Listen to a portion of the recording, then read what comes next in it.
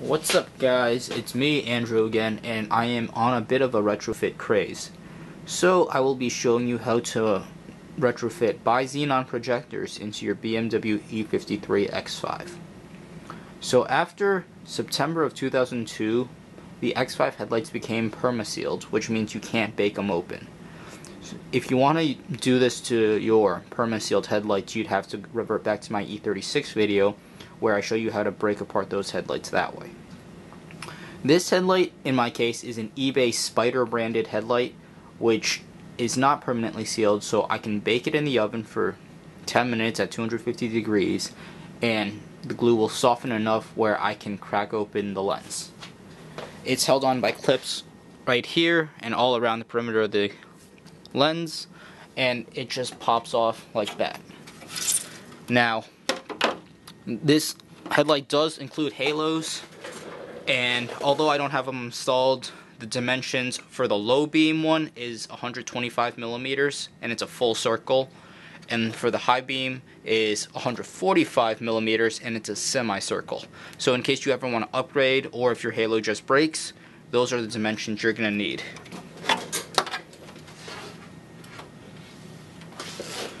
Now, taking off the lighting portion out of the housing is very simple too.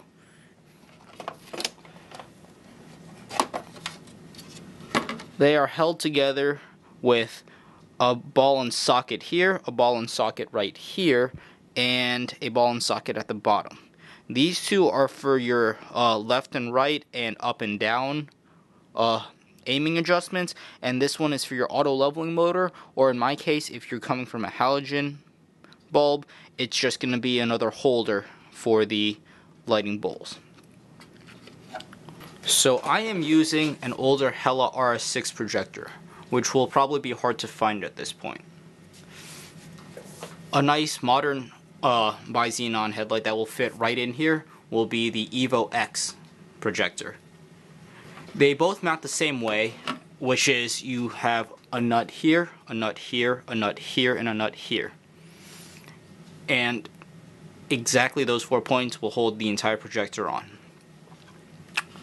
When you mount projectors onto these housings, you have to keep in mind rotation, hotspot, low beam and high beam alignment, and that's about it. I'll explain the details of those later, but I will show you how to modify them. Hotspot is adjusted by spacing out the lens from the bowl using washers. What you want to do is put the projector on a jig and shine your xenon bulb lit up on a wall 10 meters away. What you want to see is the brightest part of the light at the step of the cutoff. Another thing you want to do is adjust the rotation of this. That will be done with adjusting the shield stop, which is right in there.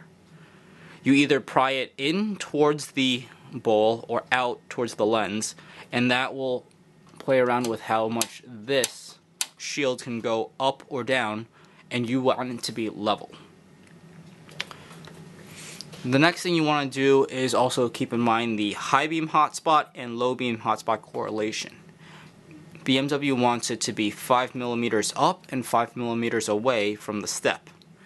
And the way you would space that out properly is by using washers. As you can see, the bottom of this side uses 5 washers, but the top of this one uses 3 washers. And on the other side, it uses 2 washers on the top and again 5 on the bottom. That would just space it so that the low beam and high beam are correctly aimed. An easy way to check for rotation on this projector would be to make up a little jig like this, where the projector would screw in here and here, and you would just clamp the bottom of this jig onto its flat table, and from 10 meters away, shine it on a wall and check where your hotspot is. To do this, you're most likely going to be in a house. So you want a separate PC power supply that can power up your ballast and bulbs.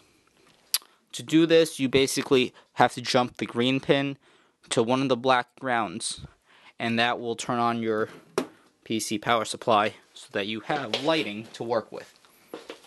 Power will be attained by one of the Molex pins, and that will go straight to a 9006 connector, which will power your ballast. Now let's talk about how your hotspot and cutoff and high beam alignment should look. This is what your low beam cutoffs should look like. They should be level against the wall, and well, these are the two steps for your driver and passenger. Now,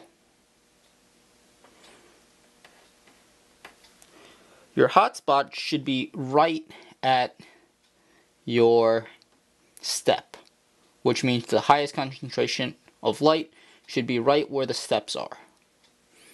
Just like this. Now, if your hotspot is down here, that's not right. And if it's down here, or if it's up here, sorry, that is also not right. You want it right at the step. So let's draw where a proper hotspot should be on these projectors.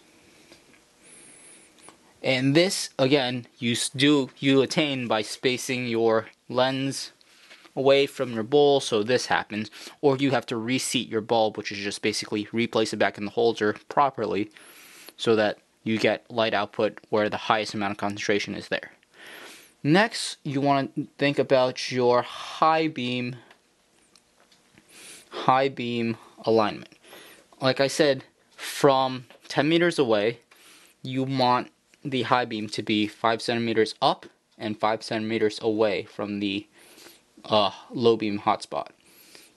So for the driver's side, it's going to be right there, 5 centimeters up and 5 centimeters away. Again, for the passenger side, it's going to be 5 centimeters up and 5 centimeters away. Essentially, they should meet somewhere in the middle. Oops. And that is where your high beam hotspot should be. Right there. And that would make sense to a lot of you guys, because when you consider your Bi-Xenon high beams, they will shine something like this in this green line. And they will just give you a wall of light right there. And that would cover everything that your low beam and high beams are currently shining on. So now that you have everything aligned and set, you have to think about wiring your high beam solenoids. The R6 is a old projector, so the electronics box for it right there is kind of big and bulky, and it does not fit when it's mounted on the projector itself. Therefore, I had to break it off and extend all the wires to it so that, and put it somewhere else in the housing where it would not interfere. You don't have to think about that if you go with the Evo X projector. What's also neat on the spider housing is that they give you this nice little grommet area for the high beam wires, solenoid wires, to snake through. What you want to do is splice those in with your high beam wiring, and then you would get your Bi-Xenon output. Since I didn't want to hack into the OEM wiring for the X5, I bought a 9006 extension, which is just a male and female extension, and spliced the high beam solenoid wires into that. So this male side would plug into the high beam bulb, and then this female side would plug into the original high beam plug. So when that happens, power will go straight to the Bi-Xenon solenoid and also the high beam bulb. Once that's all done, you just reassemble, pop everything back into its place, just like that, and then you bake it at another 250 degrees for 10 minutes to get your glue nice and soft, and then you just push that lens back on completely. And there you have it. That's your BMW X5 Bi-Xenon retrofit. If you have any comments or questions, post them up below, and thank you for watching.